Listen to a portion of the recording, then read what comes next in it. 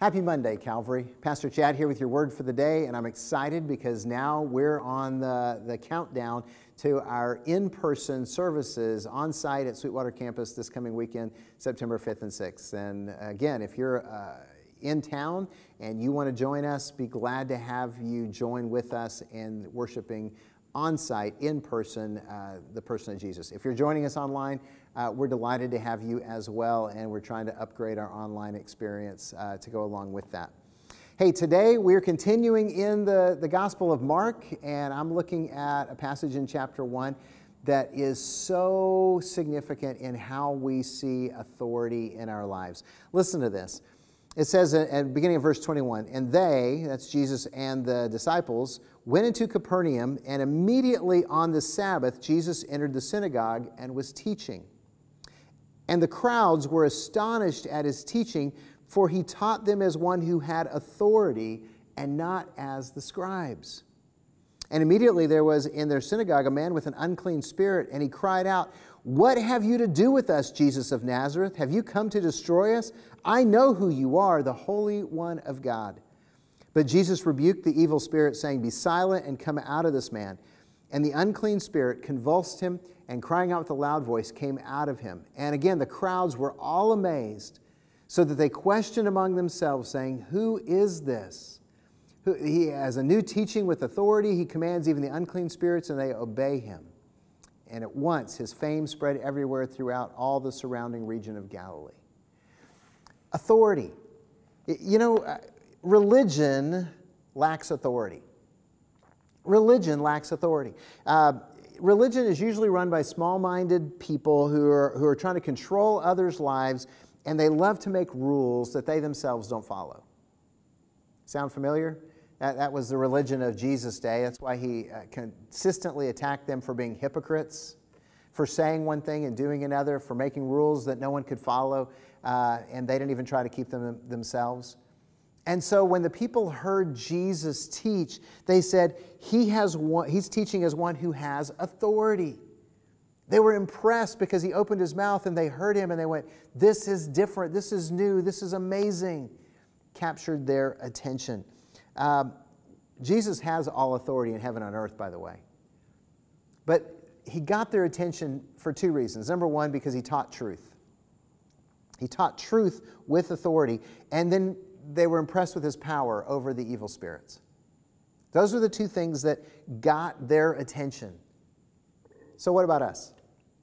If you're a follower of Jesus, where do you try to derive your authority from? If you want to live a life of authority, then it comes from the same things. You got to know the truth. By the way, that's why we encourage you to read the Bible. We believe the Bible is the inspired, inerrant Word of God that tells us what to believe and how to live. If you want to follow Jesus, you got to know the truth. Jesus actually said, "If you hold on to my teachings or abide in my teachings, you are truly my disciples, and you will know the truth, and the truth will set you free." See, the truth will only set you free if you actually know it and live it.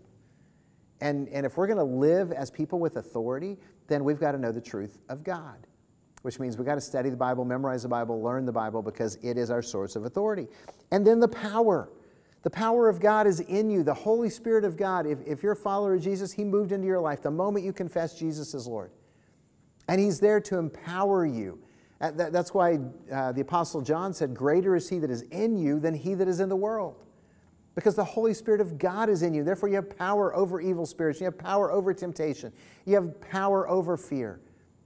Because the Holy Spirit is going to empower you to speak for Jesus and to live for Jesus. Now, that power is accessed when we submit to the Holy Spirit in our lives. And submission means, in essence, that you decide to obey the truth of Jesus in your life personally.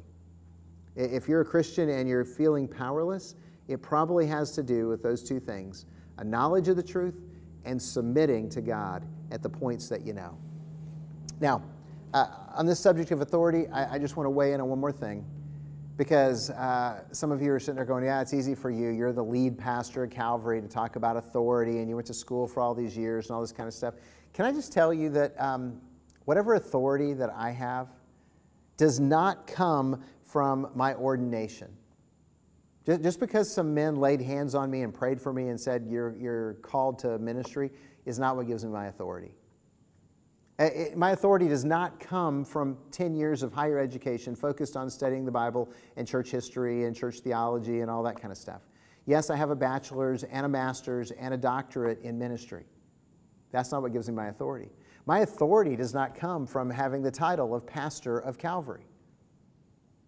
No, I will tell you straight up, whatever authority I have in my life comes because I've studied the Word of God and I know the Word of God, and it has changed my life because I have surrendered to the Word of God and to the Holy Spirit in my life. That's it. That is it. Look, I know people who have the titles, I know people who have the degrees, I know people who have the ordinations who lack authority. But if you really want to experience God's power in your life, surrender to the Holy Spirit, study your Bible, and watch the changes that will come in your life as you live out the authority of Jesus. Because He showed us what it looks like. He demonstrated it, and we're entirely capable of it. And can I just tell you that if we all do that, we'll see this world, we'll see this community changed with the gospel of Jesus Christ. So today I'm praying that you will embrace the authority given to you by the power of the Holy Spirit and God's Word. God bless. Have a great day.